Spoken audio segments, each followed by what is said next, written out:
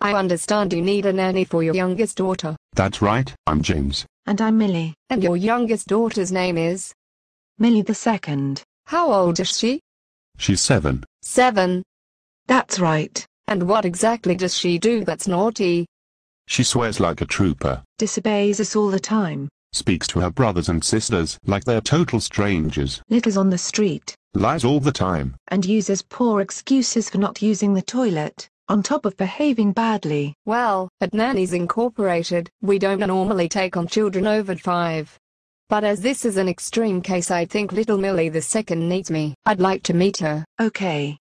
Sorry, we don't rightly know your name. Grace Hemingway. Okay, Grace. Just a moment, Millicent Debater Barrett II. Come down here, on the double. You wanted to see me, Mom and Dad?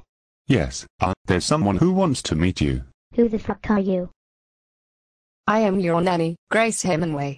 And how dare you speak to me like that? That's very naughty. I will not tolerate it. I don't need a nanny. Yes, you do. You really are a very naughty girl. Millicent Debater Barrett II. My first official act as your nanny is to warn you, if you keep being naughty, you'll be grounded. You don't have the power to do that. Actually, yes she does. So what's your step? But she's not my mom. I heard how you always disobey your parents. This probably means you sneak out every time they ground you. That will not happen while you're in my care. That felt good. Pooey. What is that awful smell? You messed yourself. Come with me, and I will put you a nappy on, now. That girl is just so naughty. Lilac and Minson initiated. That's much better. Mum, Dad. We couldn't help wondering who that was, telling Millie the second off. That would be her nanny, Grace Hemingway. You finally hired her a nanny. Yes, we hired Grace this morning. At last.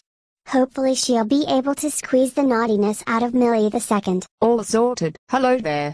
You must be Millie the second's older brothers and sisters. We are indeed. Pleased to make your acquaintance. I'm Romana. I'm 15 years old. I'm Roscoe. I'm 14 years old. I'm Lily. I'm 13 years old. I'm James II. I'm 12 years old. And I'm Sheila. I'm 8 years old. It's very nice to meet you all.